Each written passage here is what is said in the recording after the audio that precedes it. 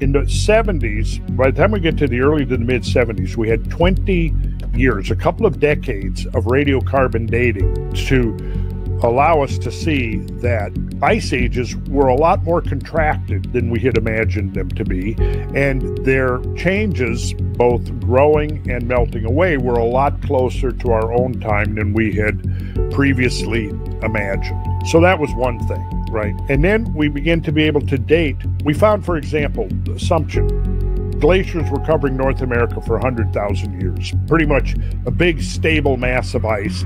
And then somewhere 30, 40, 50,000 years ago, climate began to warm because of changing geometries between the Earth and the Sun. So the climate began to gently warm, and as it warmed, the ice began to shrink, and after tens of thousands of years, it melted back to what it is now, is organic stuff. Though radiocarbon dating showed that roughly 30 to 40,000 years ago, there were forests growing in the region of Hudson Bay. Now, why is that significant? Well, because Hudson Bay would have been the core, the center of mass, of the glacial mass. It was where the ice was the thickest, maybe up to 1.5 miles thick, right?